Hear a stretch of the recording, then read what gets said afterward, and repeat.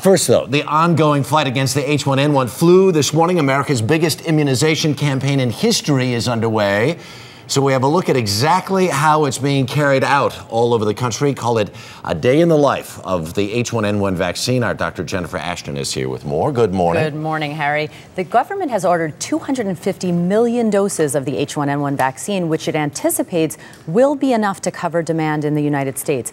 But the CDC admits that getting the vaccine out will be bumpy at first. As 27 states report widespread activity of influenza, the long-awaited H1N1 vaccine is rolling out. 1, 2, 3, squirt. Over 2.2 million doses have been ordered by every state, but who gets those vaccines and when is up to individual states. The nasal spray variety available now is only for healthy people between the ages of 2 and 49 and will most likely be given first to those in the priority group that includes healthcare workers, children, and people who care for children. As the vaccine rolls out, we checked out 3 different hotspots to see what's going on with H1N1 across the country.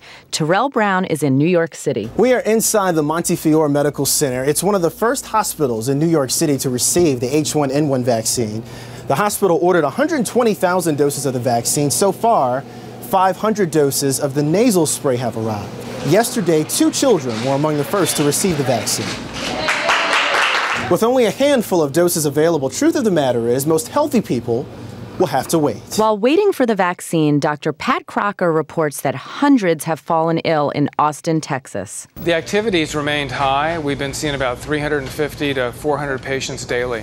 We ultimately had to open this extra tent because of the high volume of patients we've been seeing locally. And it allows us to see patients a little quicker and see a higher volume instead of taking them into the emergency department. And as Mark Strassman reports from Oklahoma City, the consequences of H1N1 can be dire. This is the intensive care unit at Oklahoma City's Children's Hospital. Up here, H1N1 has become a life and death fight. 3 kids sick with the virus are critically ill up here. We're going to fight this together. 2 of them are improving, but the third could go either way. Oklahoma has become one of the states hardest hit by H1N1.